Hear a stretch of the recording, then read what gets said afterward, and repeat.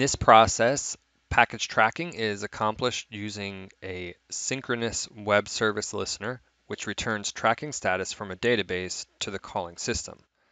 Our start shape will be a web services server, and this receives the package information and then returns the shipping status.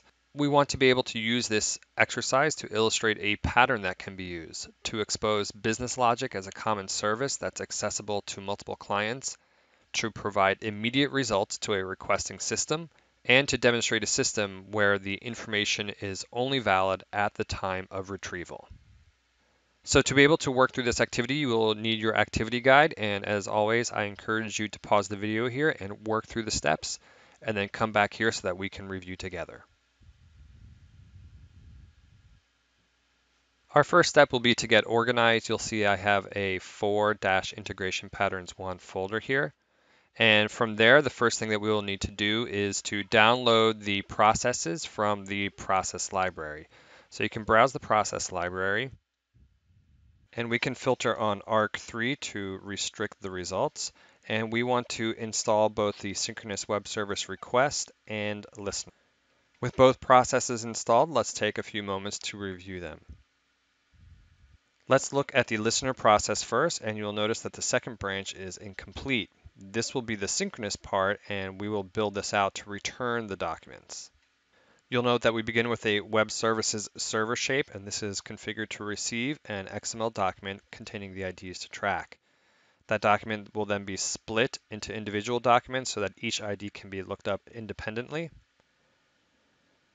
We have a try-catch shape in order to catch any errors, and that error will then be written to cache.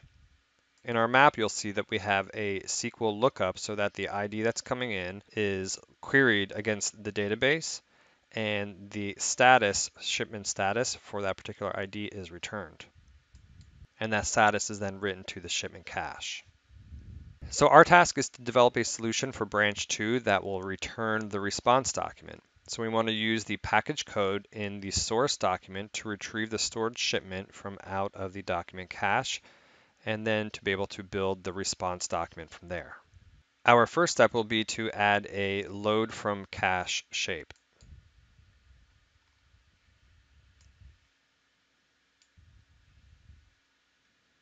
And we'll select our document cache.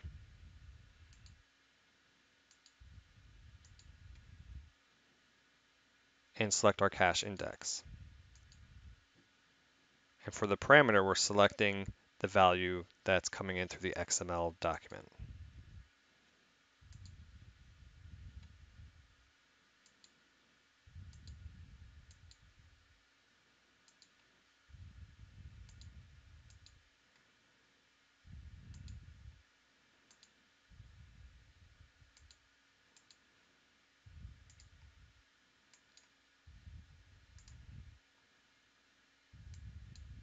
So now we've loaded from cache, and we want to next combine the documents so that we can return one single XML document.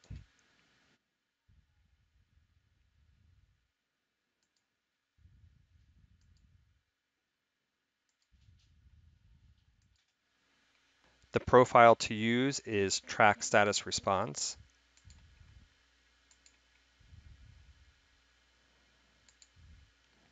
And our combined element will be track status and package.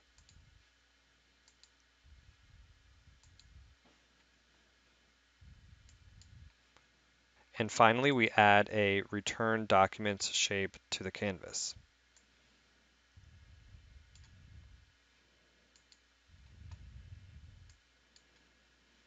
And save this.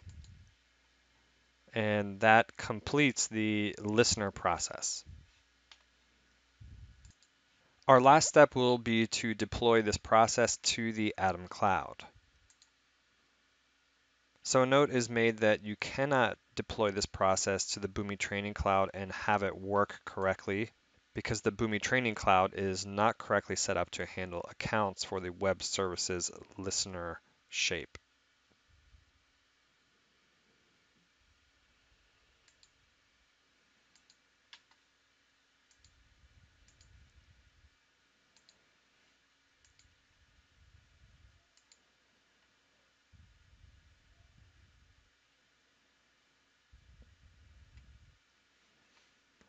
So once this process is deployed, we can go to Manage and then Atom Management.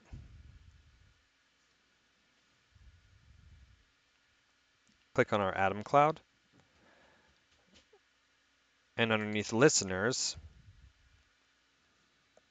you will see that our synchronous web service process is active and listening for incoming requests. Now let's set up an account to be able to access that process. So click on Shared Web Server. We'll make sure that the API type is set to intermediate and the authentication type is set to basic. Next, we'll click on the User Management tab and add a user.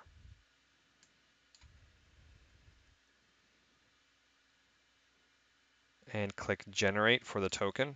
And let's save that. Now that the listener process is complete, we want to finish building out the request process and test the whole system. And so to do this, we will need to configure our HTTP client shape to use our username and password that we just set up. So back in our Build tab, we can open up our request process.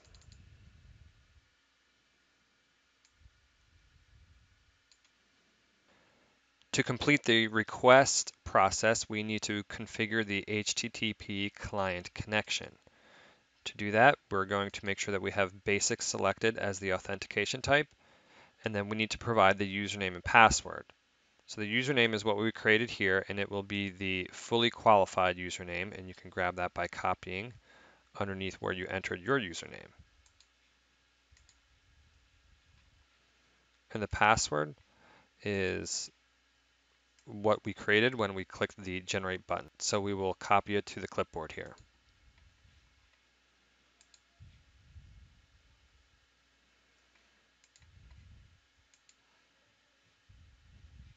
Let's save this, and now we can test in the Test Atom Cloud.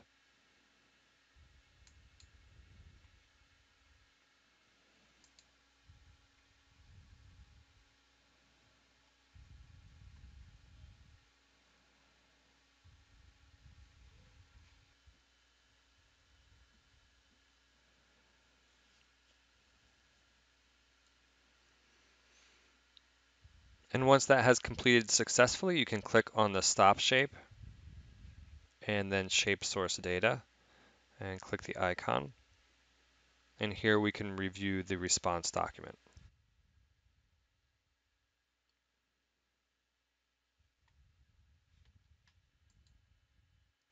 And that completes our exercise to create both the listener and the request process for a synchronous web service.